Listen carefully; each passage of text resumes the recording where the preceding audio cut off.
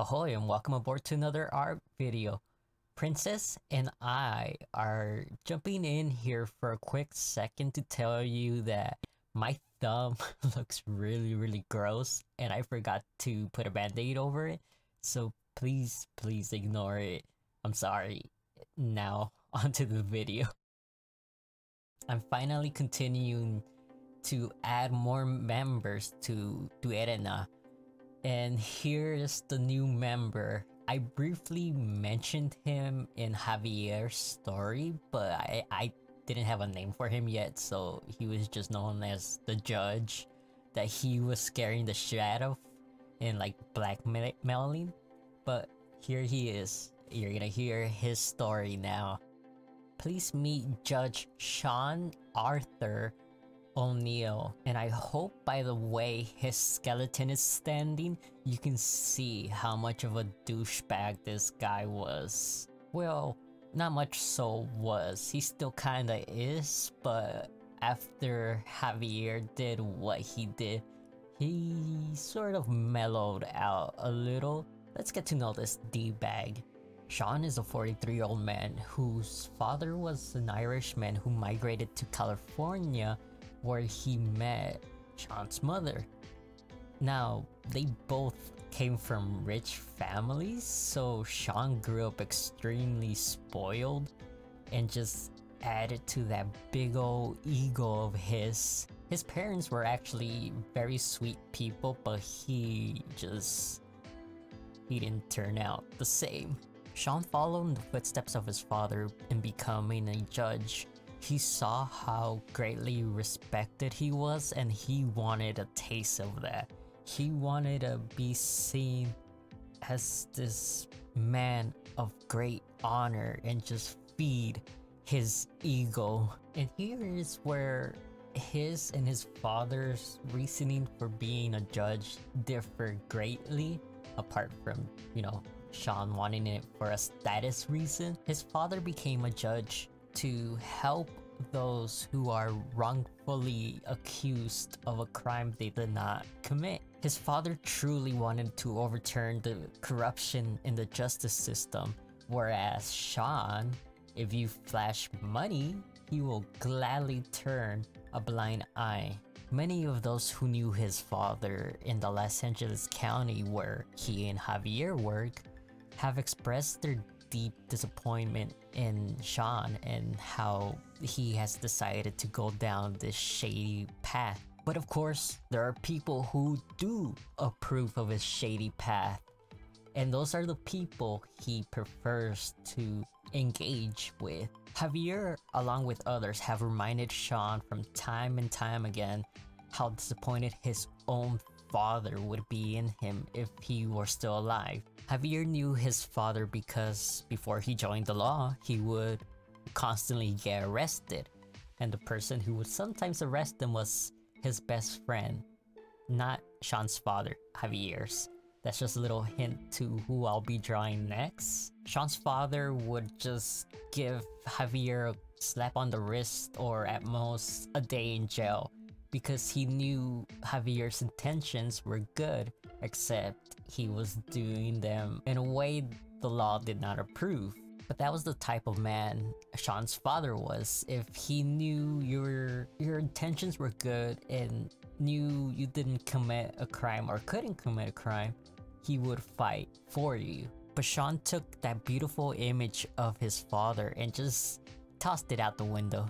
Seán's mother refuses to speak to him at times because she is aware of the damage he is causing to his father's reputation, and she feels the shame for him. Before most hearings, if they knew Seán's shady business, they would bribe him, and of course, Seán would accept. Not sure why he needs more money if he comes from a rich family or families. Regardless, if he sees money, he wants it. And of course, as it should, it became an issue for Javier and others who wanted to fight a fair fight. They would present mountains upon mountains of evidence to incarcerate these criminals, yet Seán and his money did not agree. As this went by, hearing after hearing, Javier grew tired of his bullshit, and that's how he became his first victim. Not only was Seán dishonest to his work, but to his wife as well, and Javier could take advantage of that. After Javier carved his first mask and threw on his first outfit and broke into Seán's house after cutting the power, he knew this threat was not going to be enough. He was just gonna chuckle it off. He had to get more creative. He had to find that one weakness that would allow him to take control of Seán. So he followed him until he found that perfect thing he can use against Seán. And that was, he was having an affair.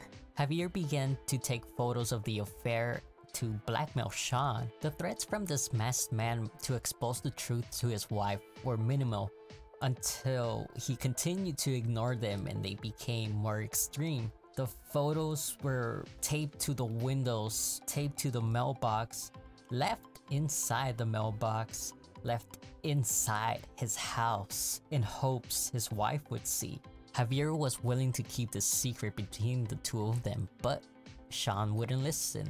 Seán had his suspicions to who the masked man could be, and among them was Javier. He and Javier had never seen eye to eye. Javier constantly called him out on his corruption. It was no secret to anybody how he felt about Seán. As the threats continued, Seán's suspicions towards Javier grew, but Javier is no idiot. When he knew that Seán was suspicious of him, he had a clever plan to throw him off his trail. If he was the masked man, how could he be in the same place twice? When he confronted Javier about the situation, he wasn't expecting the masked man to be watching them from a distance. This was the moment Javier saw the fear settle within him and knew he had him now. Now, though Edna hasn't been established yet, this is just Javier running around being a weirdo in the name of Mother Earth. I'm still working on the story, so I haven't decided when Edna gets established, so hopefully by the next video I have an update for that.